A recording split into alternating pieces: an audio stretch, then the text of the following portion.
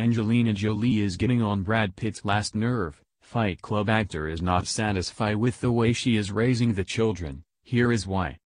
It is being claimed, Angelina Jolie is having the time of her life pampering and spoiling her children, and her parenting style is starting to irritate her soon-to-be ex-husband, Brad Pitt. As the divorce process drags on and the drama heats up between exes, Jolie has decided to devote herself to her clan, shower them with gifts and fun-filled outings to movie premieres and shopping malls.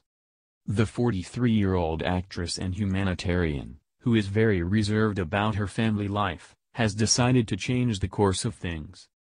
As of recently, Jolie and all of her kids, Maddox, 17, Pax, 15, Zahara, 14, Shiloh, 12, and twins Knox and Vivian, 10, have often been spotted out and about both in America and Europe enjoying quality family time. Many fans are applauding Jolie for going out of her way to be Mom of the Year to her children, but Pitt, who is said to be frustrated by the lengthy and messy custody battle, does not think she deserves that award. A source spoke to Hollywood Life and revealed, Brad fears Angelina is spoiling the kids. He wishes Angie would stop buying the kids stuff they don't need. He worries the kids are growing up spoiled and he does not want them to have a sense of entitlement like everything should be handed to them.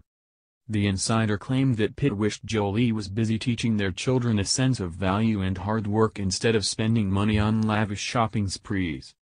The source said, Brad had to work hard for everything through life and wishes Angie would help instill more down-to-earth values in the kids instead of making everything so easy. The person added, Brad fears that Angie feels guilty about the divorce and is overcompensating by taking the kids shopping every weekend. Brad had more control over the kids when he was still married to Angie, but now that they are apart, and she has been spoiling them, he has pleaded with her to slow down on all the spending.